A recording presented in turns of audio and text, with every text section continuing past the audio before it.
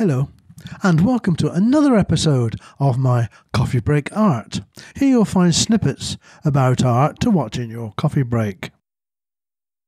As I sit in my somewhat cluttered office, I'm surrounded by paintings on the walls, on the floor, everywhere.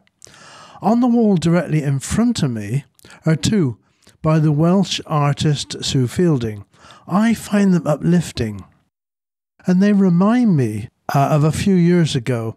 I was in the Tate, specifically to look at the Mark Rothko paintings, which he painted in the late 50s for the Four Seasons restaurant in New York. These are a series of huge abstract paintings, very powerful and moody, displayed as he intended in a room with subtle lighting.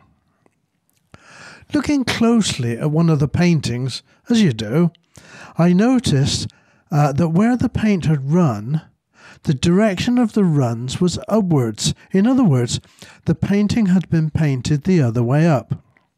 So my next stop was the gallery library to the book about the paintings, and the image of the painting in question confirmed my impression. Although, to be honest, with these magnificent paintings, it doesn't really matter which way up they are seen from. However, being me, I told the curator about my observations, but he, and later in an exchange of emails with the gallery officials, all of whom told me that the painting was most certainly the correct way up. How dare I, simple member of the public, question them? This is not the first time the Tate Modern have been in trouble with abstract works by Mark Rothko. When his black on maroon series were on display in London, one consisted of two stripes on a black background, and it had been hung so that the stripes were vertical. But the location of Rothko's signature on the back indicated that the stripes should be horizontal. This orientation has never been resolved, and over the years the painting has been displayed both ways, and the controversy about their correct orientation continues. But putting pictures the wrong way up is not the sole prerogative of the Tate, and I thought it might be an interesting subject for a video. One of the best-known bloopers was in 1961 when New York's Museum of Modern Art opened its doors to an exhibition about Henri Matisse and his large cut gouaches, unaware that one of the works, Le Bateau, was hanging upside down. The error wasn't discovered for 47 days, unnoticed by curators and museum staff, as well as some 116,000 visitors, among them Matisse's son Pierre, who was an art dealer. Then one day, after 3 visits to the show, a lady called Guinevere Habert became convinced that the painting had been flipped, and she bought the exhibition catalogue where the comparison proved her hunch. The gallery was not exactly receptive, blaming the catalogue printers. Undeterred, Habert contacted the Times, who printed a story about the unfortunate error, one day after the gallery finally flipped the painting the right side up. They did have some excuse, as the label on the painting's reverse side was upside down, and existing screw holes suggested that it had been hung incorrectly a few times before.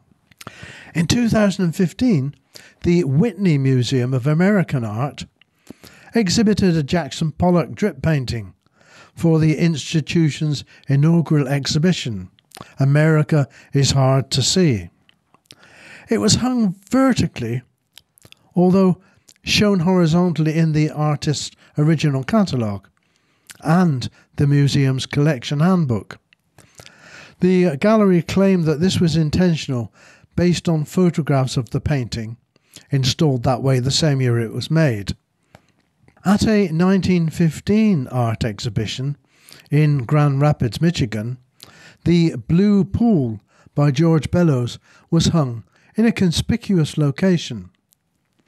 Several artists gave talks at the event in which they referred to it and they described it as modern in treatment.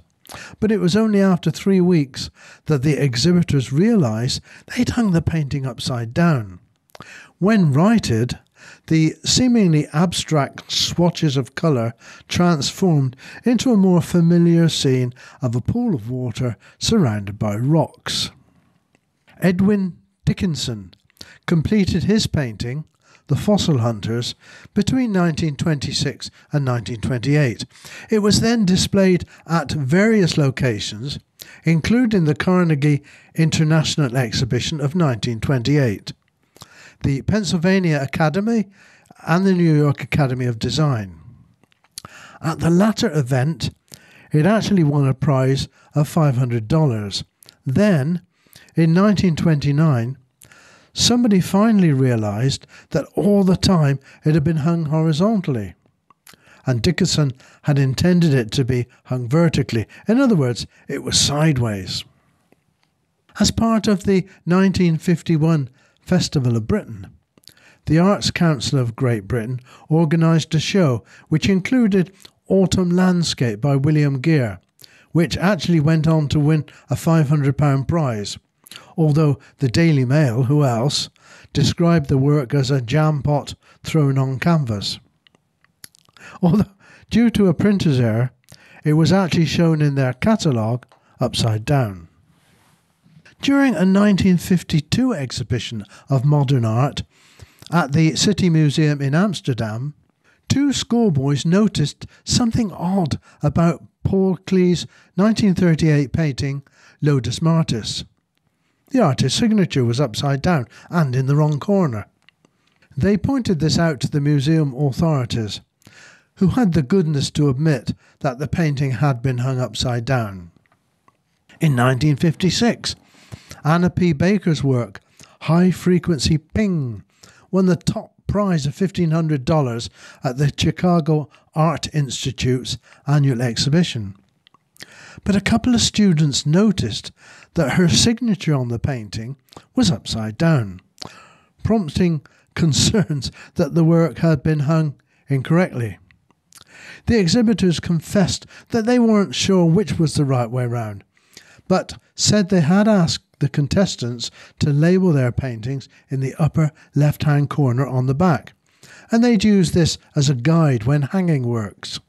Baker herself actually assured them that they had put the painting up the right way round, explaining that she signed it on the back before actually painting it, and she eventually decided it looked better this way round.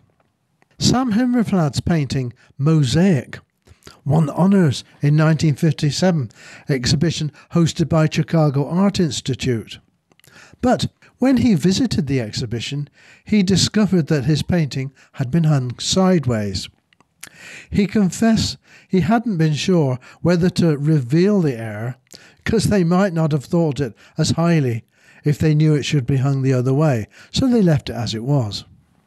While visiting the National Art Gallery in London, a 15-year-old schoolgirl, Jean Cockburn, noticed that Van Gogh's 1889 painting Grass and Butterflies was hung upside down.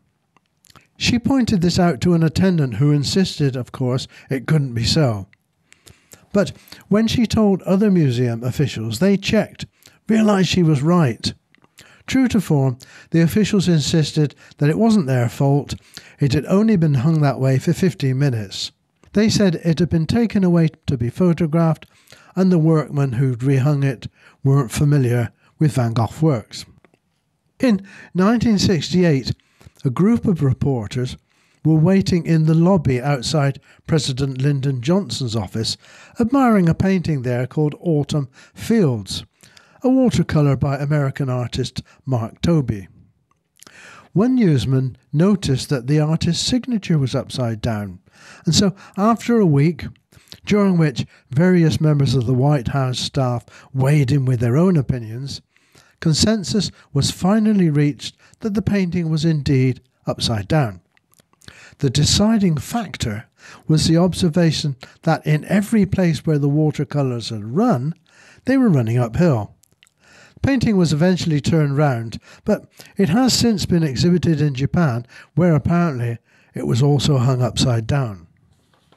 Georgia O'Keeffe completed her painting, Oriental Poppies, in 1928, and the University of Minnesota Art Museum acquired it in 1937. The painting was then displayed vertically at the museum for decades, until in 1986 the museum's director discovered that the original accession records indicated it was supposed to be hung horizontally. Another of Georgia O'Keeffe's paintings, called the Lawrence Tree, depicts a tall tree that stood on the author D.H. Lawrence's ranch in New Mexico. This work was displayed with the trunk of the tree rising from the bottom right-hand corner, but evidence emerged in 1989 indicating this was upside down. A photo was found showing the painting hung by O'Keeffe herself, with the trunk descending from the top left-hand corner, as well as a letter from her where she complained that galleries were hanging the work upside down.